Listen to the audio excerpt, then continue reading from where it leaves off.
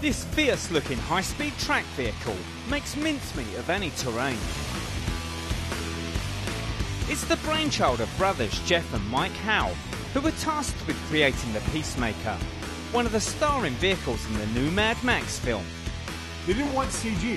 What they really wanted was real badass. Back in the late 1990s, Jeff and I were just developing off-road vehicles, and we were just kind of pushing the envelope on developing off-road capability. And I turned to Jeff, I said, let's build a high-speed tracked vehicle. And we both looked at each other and we said, that's never been done before. And we love to do stuff that's never been done before. Then Hollywood came knocking. For Jeff and Mike, it was a chance to live out their boyhood fantasies. We grew up in the Mad Max era. I was a kid watching these movies, and I would have never had imagined that someday the director, George Miller, would call us up and be like, hey, can you guys make a vehicle for us?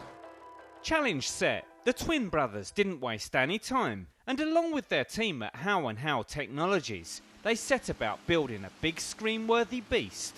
The idea came in, and we hit the floor, and it was built and testing within 4 months.